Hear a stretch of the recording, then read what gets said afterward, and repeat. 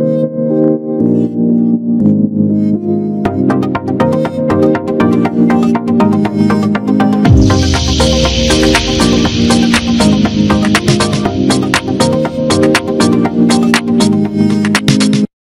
everyone, this is Daniel, and this is going to be my last video for this year, which is 2019, and I thought I'll end it by putting in the 5th version of my Power Apps Hidden Gem series.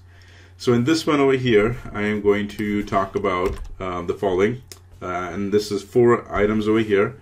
One is I'll show you how you can use the RequestHide feature to go, especially for SharePoint customized forms when you use a patch function, how to use the scrollable screen, and how to get it. I'm also going to show you how you can take an app and then add it to Teams, and then finally disabling the scale to fit so that your app can actually fill up the entire screen over there. So now that you know the 4 things I'm going to cover, let's jump into it. Okay, so in this case, I'm going to talk about the first thing is the request to hide feature. And you must be wondering, what is this request to hide feature? It actually is a expression which is available, or a formula. It's available in Power Apps. And it works really well for a SharePoint customized form, and I'll show you a scenario.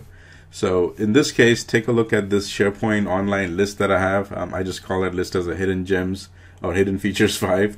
The list is pretty simple and straightforward because that's not the emphasis of this one. The emphasis is what does that request hide does. So let me show you, because I've already worked on a little bit of the app already. And if you guys are interested in how I've done the patch function, I've got a whole series of that already available. I've also put links to it in the description down there, so you can go ahead and click on that. My article is called as Building Power Apps from Scratch, Use Patch.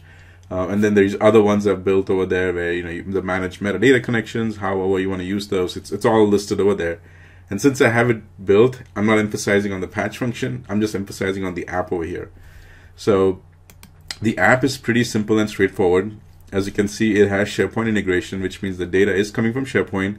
But in this case, what I did is I actually ignored the form screen 1, which is built out of the box. I'm just making it a little nicer looking app over here. And I know it's not that nice, but the emphasis again is not the app. Is what I did was I ignored the form screen 1, and I went ahead and did from a blank canvas, dropped all the columns and all the fields over here. Now what's happening is in the SharePoint, when I go to the app over here, and when I go to, well, that's just on SharePoint integration, when I go and do was on save, I've gone ahead and put in my patch function. And again, not the emphasis of what the patch function does, but in this case, what it does is it just takes all the data from here and puts it in SharePoint. So now that you've seen it, and I can go back and close it, and let's go take a look at the form over here. So when I click on new, you can see that that nice looking customized form shows up over here. And I can go ahead and put in some information. This is Daniel Christian, Power Apps Maker, Design Department is Innovation, Techie World, Employee type, I'll put myself in as a permanent, and the phone number I'll put in the same one I see over here. And so the data, I've gone ahead and submitted that. But now with the customized form with a brand new canvas, when I hit save, what happens is the data shows up over there, but the form doesn't close. And this kind of bugged me for a while because I was like, well, we're almost there. The data is almost being stored. Why isn't the form not closing? Because what I would have to tell people is that go ahead and click on save, and then you got to close the form. And that's just not very user friendly, because once they hit the save button, the form should automatically be closed, and the data should show up over here. And we're almost there. And so once I inquired and I learned from a few folks that there's actually a very simple trick to that, and I'll show you what that trick is. So I'm going to come over here to the customized form, and I go back over here, and at the end of your entire patch function, you go ahead and put in the RequestHide function, and you open the brackets and you close the brackets, and that's what closes the form.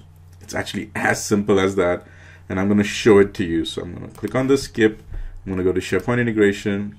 I'm going to click on save, and then right at the end of everything that's happening over here, I hit semicolon and I do request hide, and it shows up over here. The bracket opens up, and I'm going to click on save over here. I'm going to close the bracket, and for myself, I'll go ahead and also put in a version 2, so I know the change that happened. Yep, I'm going to do a save and publish. It's saving to Power Apps, part of the customization form. It's going to go ahead and close it, redirect me back to the SharePoint list. And now let's go ahead and do another test. So I'll click on New. And see, as you can see, it still shows that version 1.0 because it just takes a few extra seconds for this thing to, refresh. So what you can do is you can just refresh the entire SharePoint list over here. Click on New, and just give it a second. Yep, that's the nice new version over here. And I'm going to now say Jane Doe, Power Apps Guru. Also here, find HQ. Let's just put an HQ. She is also permanent, and the phone number is 555-555-1234. And now when I hit save, see what's going to happen. The data got stored and the customized form closed. So that is as easy as that. That's how you use the RequestHide feature. Remember, this only is needed when you create a blank canvas in the customized form and do all your customization, which in my case was the patching functionality. Everything works. You go ahead and do all that functionality, but just to close the form, you got to use the RequestHide feature. So that's the first one, is how to use the RequestHide feature. Now let's take a look at the scrollable screen.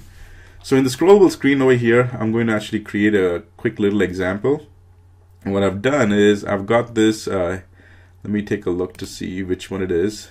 I think it's in the hidden gems. Let me take a look. In this case, what I want to show you is that how, and especially in mobile apps, it's a really great example of, in the mobile apps over here, I've got all this information, right? I've gone ahead and built an app, and I'm already populating and filling in all this information, but I'm slowly running out of space over here. And so what I want is, now I want the scrolling functionality where I can keep adding more and more components over here, more and more, all these controls, but then very automatically I should also get the scrolling functionality. Now out of the box, when you start having, create a blank screen over here, that scrolling functionality doesn't show up. What you do need to do is you can go ahead and create your blank screen, and then next you want to come over here to new screen, and you want to click on the scrollable. So when you click on the scrollable, it provides this functionality called Canvas 1, and by default it also adds the data card 1. So now that you've got this, you can actually go ahead and copy it, and then you come back to your new screen or wherever screen you're working on, and you can do a Control V, and you've pasted it, and then by default you've got that canvas, you've got the scrolling functionality, and you've already got a data card 1. So from here onwards, I can go back to whatever I started building, select those, Control C, and I can go ahead and drop them into my data card over here, and keep adding those. Now, other trick over here in the scrollable screen, for each and every data card, it is not mandatory that for one data card you can only add one set of information, where in this case is just the full name. You can add multiple things in that one data card. A couple of things that I do is that if I'm building a form, it needs employee contact information, which is their first name, last name, email address, phone number, department, and everything. I put all that information into one data card, and you can see that it just makes it a lot easier, because now in that data card, I can add a whole bunch of stuff to it, and then it kind of compresses all of that into just one data card, and also helps me to make that naming convention. I can, by just saying that employee information data card.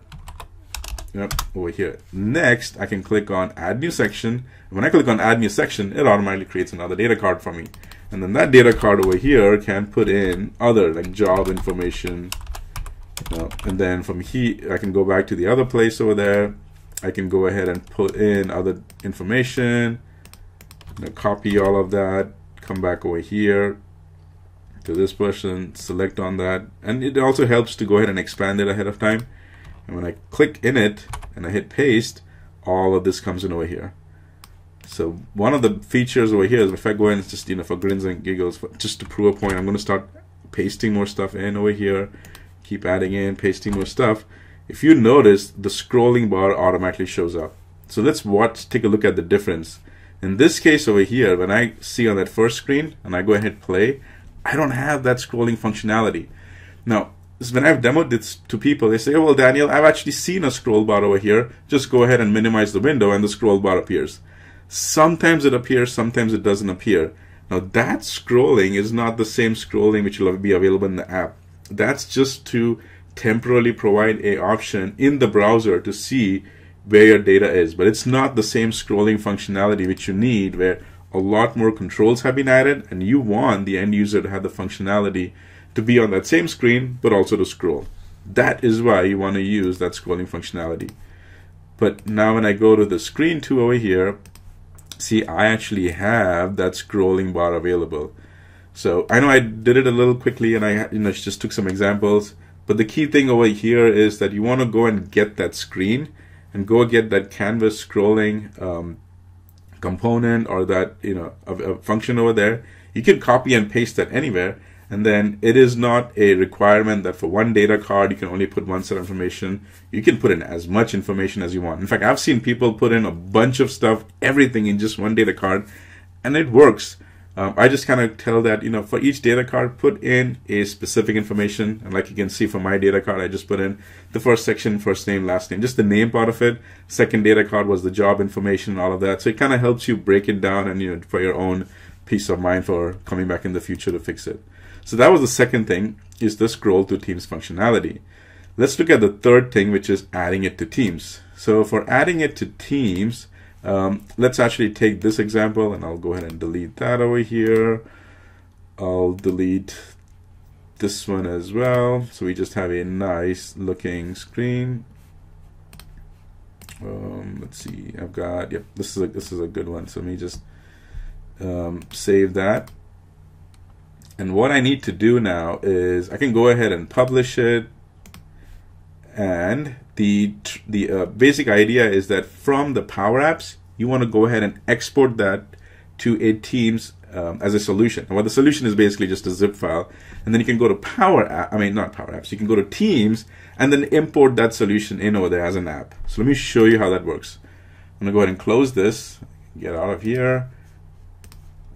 Let's go back to my apps. It's got to be that one. Now I click on the ellipses, which over here shows more commands.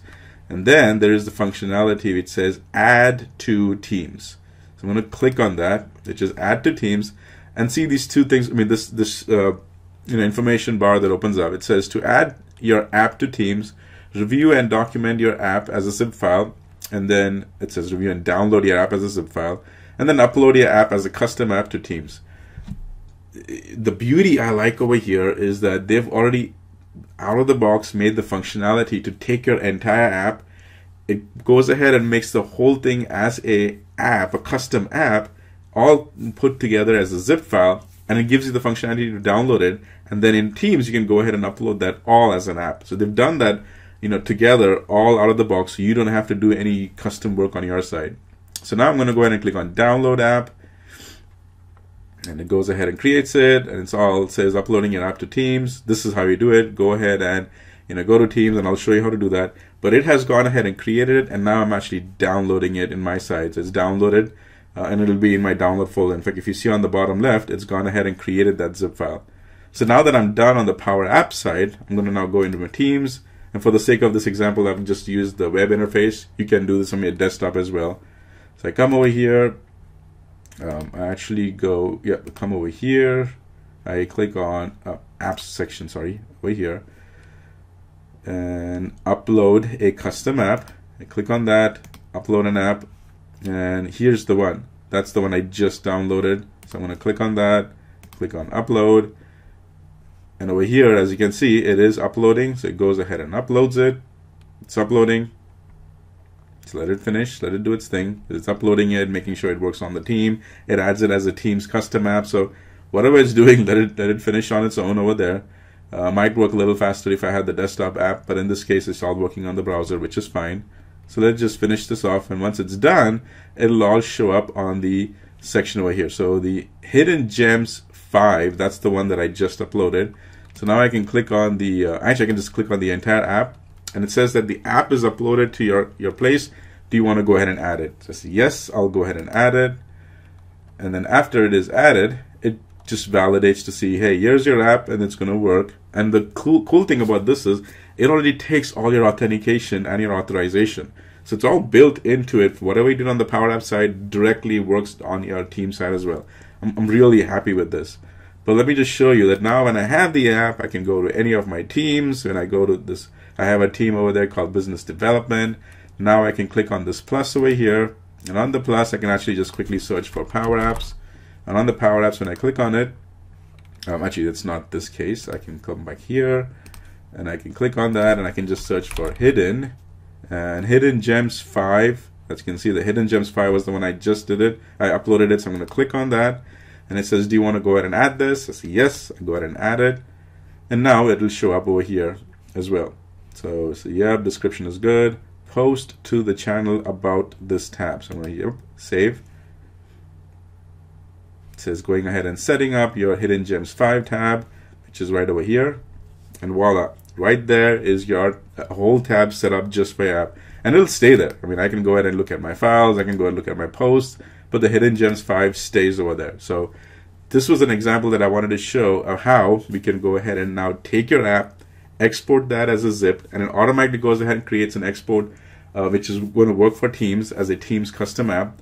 Go to Teams, upload that, and it'll go ahead and add it as an app. Just go through some verification process, and then you can pick and choose any of your team that you want, and then add that over there. So that was the third thing, which is going ahead and adding your Power Apps to Teams. Now the last one that I want to show is disabling the scale to fit functionality in Power Apps. So for that, I want to actually do a quick demo over here. So what I'll do is let's come over here and I'll go ahead and create a simple app. So I'll do it as a mobile app so you guys can see it. And then I'll also kind of walk you through a little bit of things that you want to keep in mind. Again, I'm not deep diving into how you build a fully responsive app. That's a whole separate piece altogether. And I've actually already done a video on that, and I'll put that in the chat over here. And I'll be adding more videos to that because responsiveness has improved. So I'll be building more on that. But in this case, I just want to show you how we can disable that functionality to give you the responsive app. So let's come over here, and I will create this simple mobile app. Let's call this as Hidden Gems 5 responsive. Oh, let's do disable scale to fit. And I like to change the icons so it just gives it a little bit more design. Let's call this one, come on mouse, yeah, let's just call it there. Save it.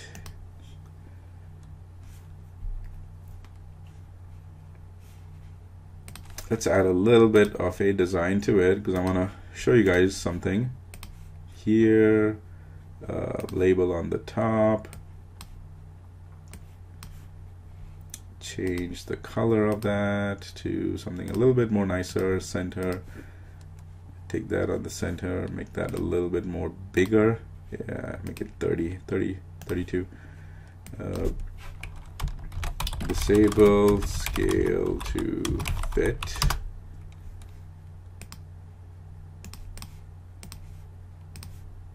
Control C, Control V, and you guys know my favorite over here. My favorite footer text is always powered by Power Apps. Okay, so I'm just going to save that. And what I'm going to do is publish it, and now I'll go to the mobile app and I'm going to show it to you. So let me just open this up over here. Let me go ahead and open up Power Apps. In fact, I need to first save this so you guys can see it. Okay, screen mirroring, I should be able to. There it is, there. Go ahead and grab Power Apps. And I call this one as Hidden Gems. So let's see if it shows up on the top. Nope, it didn't. So let me just type that in. Hidden. Right there. Hidden Gems, disable scale to fit. So I'll click on that. Now watch what's happening up over here. Let me actually go back out here. In this screen over here, you can see that it fills up the entire screen area over here. Watch this section. You see from here to here, it's filling it all the way up. But when I go to the app that I've created, watch what happens. See, it has become a little smaller. That's because the scale to fit functionality is actually enabled right now. It's completely enabled, which is why it's making sure that the scale of the app, which is the text and everything, is all in a scale. And right now it doesn't allow me to fill that up. And this is good. This is by design, because if you're just building a simple app, you want that scale to fit to be enabled, because then your app will look nicely scaled, nice design and everything. But if you want to go ahead and disable that, then here's what you need to do. You kind of have to make that app a little bit more responsive and make it more pleasing to the eye. So to show you though, I'm going to go into the app. I'm going to go to the screen and size orientation, and what I do is I go ahead and toggle off the scale to fit. Now when I toggle this one off, it automatically also toggles off the lock aspect ratio, and that is by design. And then in this one, whether you want to lock the orientation, that's completely up to you. But I need at least these two things over here, which is the at least the scale to fit. That needs to be toggled off, and when you do that, this will go ahead and get off as well. So I'm going to now just do that, and I'm going to do apply to screen, so it goes ahead and applies it. And then the next thing is we got to go back over here and do a little bit of responsive design. So I'll show you the quick little tricks, and then you can go to my responsive side and look at the whole video. So over here now, on the top one, I'm going to do the X, and I'll leave the X as it is, which is 0, because by default it needs to be on the 0. What I'll do is on the Y, I'll leave that as 0 as well. But what I need to do on the width is I'm going to do the app dot, and on this side I'll just do the width. So it'll go ahead and populate the width side. So that's for the header.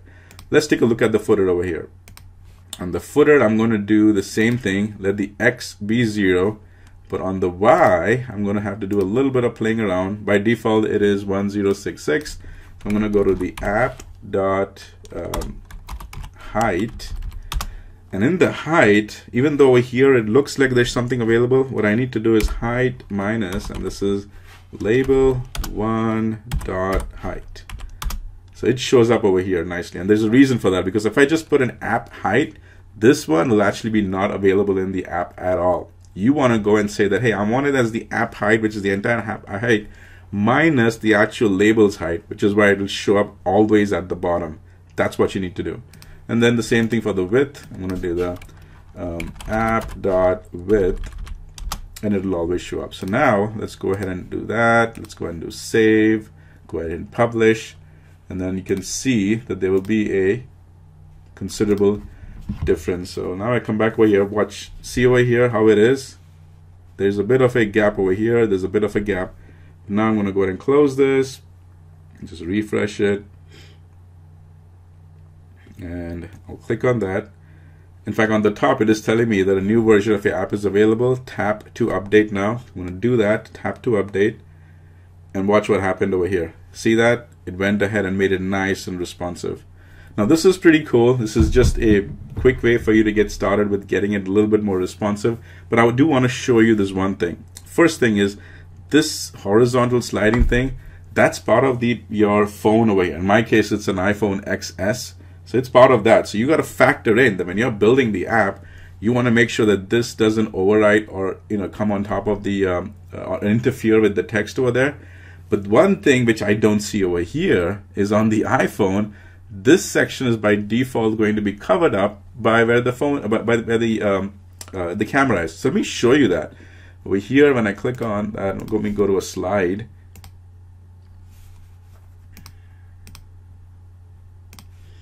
You see, this is what the app looks like right now. You saw I even showed you the top thing. But when this app will actually be opened up in a phone, your entire hidden gems number 5 will probably be overwritten, because over here, now that it is responsive and the scale to fit has been disabled, your text will actually not show up. Over here and over here, you will probably see a purplish color over there, and that'll be there, but your text will not show up. So you need to actually design your app in a more responsive way, such that it'll factor in that your phone has actually got this design. Now remember, in the app which shows a preview, that didn't show up, but when you open up this app in an actual device, this section will actually be going missing over here because of that. So keep that in mind, and the best way to always factor in that it works is keep testing it, keep testing it. So what I want to show you is another example of how I was able to build that. Here's another app which I did was scale to fit. And you see, I actually factored that in. I went ahead and put in this information over here. I mean, I actually took away something because I factored in that this is going to be for an iPhone. There's actually a camera over there, so I took all of that off. This app was built with the responsive design in mind. I went ahead and made sure that it populates the entire phone. And I also took the entire thing off, so if I can switch it over here, it will automatically fill. But that process is for another day, and I'll walk you guys through it. So all in all, these were the 4 things that I wanted to talk about. And just as a quick recap, we went ahead and talked about the request hide functionality over there. We went ahead and talked about the scrollable screen section over there. We also went ahead and talked about the adding to Teams. Remember how that worked? Zipped file, exported from Teams, go ahead and upload that back into, exported from Power Apps and upload that back to Teams. And then the disabling scale to fit, that was the other one over there, which I walked you through it, that you've got to go ahead and disable that scale to fit over there. But then I also showed you that what that's going to do is you got to first of all make the app a little bit more responsive. So you're going to use that X and Y coordinates. You're going to use that app over there. And I've actually walked you guys through it a little bit more detail. So go ahead and click on that link over there. But these were the 4 hidden gem series that I wanted to show over here. And this is my last video for 2019. I wish you guys a happy holidays, and I look forward to all the new videos I already have planned for 2020. Thanks.